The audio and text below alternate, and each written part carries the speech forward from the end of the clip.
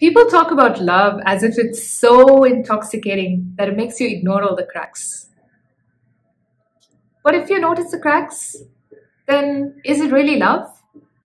Love is not blind, it's about all the faults that you don't mind. When you fall in love with somebody, you commit to love them despite all their imperfections. When you can be so generous with someone else, why not with yourself?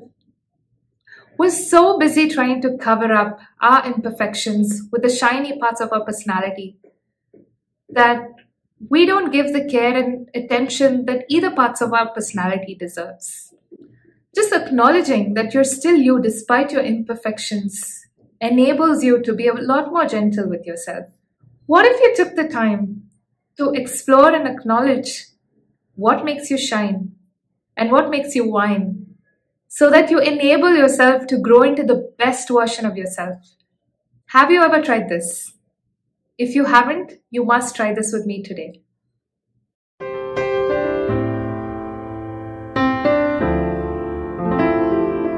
Hi, I'm Priyanka Bharadwaj, founder and CEO of marriage broker Auntie.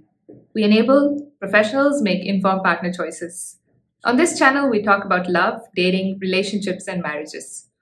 If you've been watching for the last few weeks, we've been talking about self-love, why it's so important, and how to get started on this fulfilling journey of loving yourself. Last week, you started exploring who you are and how some of the closest relationships in your life influence who you are. Today, you're going to take that a step further by reflecting, identifying, and acknowledging what makes you you today and what makes the best version of you tomorrow. I'd like you to go back to your identity map that you built last week.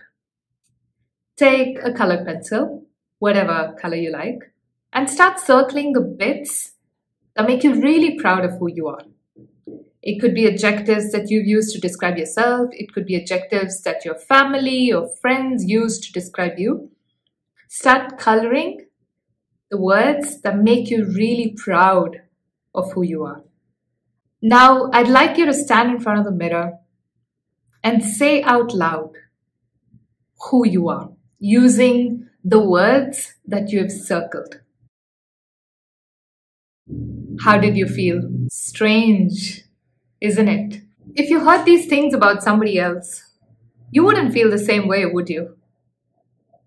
So I'd like you to try again. Go stand in front of the mirror and say who you are using the words that make you really proud of who you are. Try it again. Try it today. Try it tomorrow. Try it every day until it stops feeling strange. Because this is you. Own it. Because it's okay to be proud sometimes. Now, take another colored pencil, a different color this time, and start circling the bits that make you uncomfortable about who you are and things that you would like to change about yourself. If you had all the power, time, and resources in the world, what would you like to change about yourself? And how do you intend to make these changes? Now, I'd like you to go back to the mirror and start describing yourself using the words that make you really proud of who you are, including the things that you would like to change about yourself and how you intend to make these changes. How did it feel now? You felt a lot more in control, didn't you?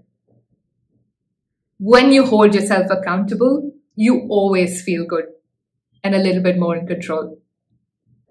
The same applies to a relationship with a loved one. When you hold each other accountable, it's called commitment. Love starts with intent, but it is seen through by commitment. If you're watching this video until now, it is very clear that you have every intention to love yourself. But it also means that you've already begun to commit to loving yourself. Next week, we'll be talking about ways to reward and incentivize you to be the best version of yourself so you can always stay connected with yourself. Your commitment will help you through this journey. So I invite you to stay tuned and be back next week. If you enjoyed watching today's video, feel free to share your feedback below. If you haven't already subscribed to our channel, you may do so now by clicking the bell icon below. I'll see you next week. Ciao.